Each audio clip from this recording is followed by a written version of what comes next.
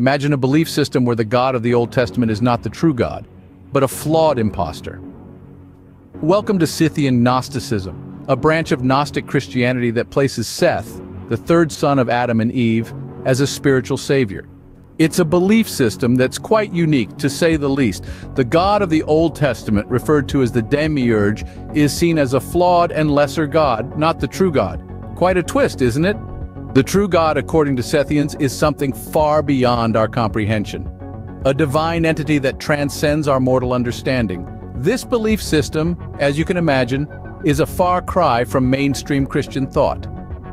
But it offers a fascinating perspective, doesn't it? Intriguing, isn't it? To view the world through a lens so different from mainstream belief. Now let's delve into the heart of Sethian Gnosticism, its mythology. At the core of Sethian mythology lies a compelling concept, that of divine sparks. These are fragments or pieces of the true God, the ultimate divine being, who remains unknown and unknowable. These divine sparks, however, are trapped within humans. They are held captive by a lesser divine entity known as the Demiurge. The Demiurge is often portrayed as a malevolent figure, an architect of the physical world, and the captor of the divine sparks. This brings us to the second key theme, the idea of gnosis, or knowledge. In Sethian mythology, salvation is not attained through faith or good deeds, but through knowledge. This knowledge, the gnosis, is the understanding of the divine sparks within us and the Demiurge who keeps them captive.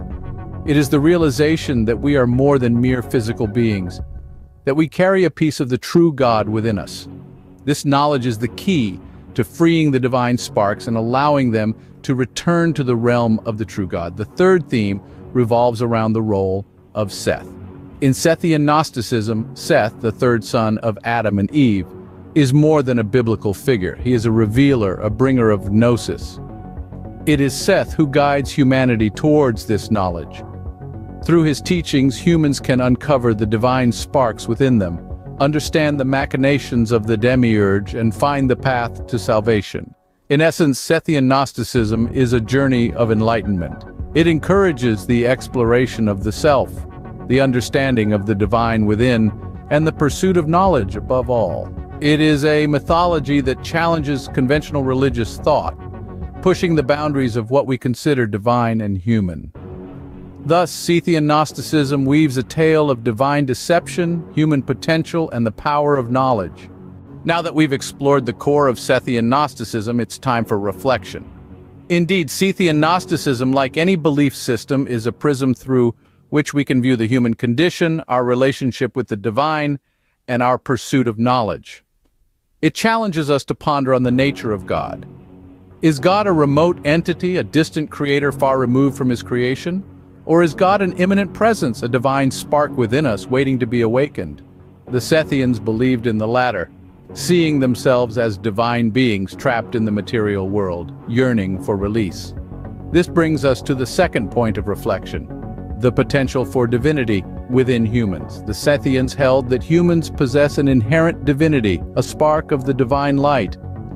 This idea, radical as it may seem, encourages us to look inward, to recognize and nurture the divine within us. It invites us to transcend our mundane existence and strive for a higher state of consciousness. But how do we achieve this? The Sethians provided an answer: through knowledge. They believe that knowledge, or gnosis, is the key to salvation. It is not through blind faith or ritualistic practices, but through a deep personal understanding of the divine and our place in the cosmos that we can achieve liberation. This emphasis on knowledge underscores the value of intellectual curiosity, critical thinking, and personal spiritual exploration. So as we reflect on Sethian Gnosticism, we are called to question and to learn, to seek and to discover. We are urged to explore our own beliefs, to challenge our assumptions, and to be open to new perspectives. Whether we subscribe to Sethian ideas or not, we can appreciate their contribution to the rich tapestry of human thought. As we conclude our journey into the world of Sethian Gnosticism, remember this: every belief system, no matter how different, offers a unique perspective on the mysteries of existence. Until next time, keep questioning, keep exploring, and most importantly, keep seeking knowledge.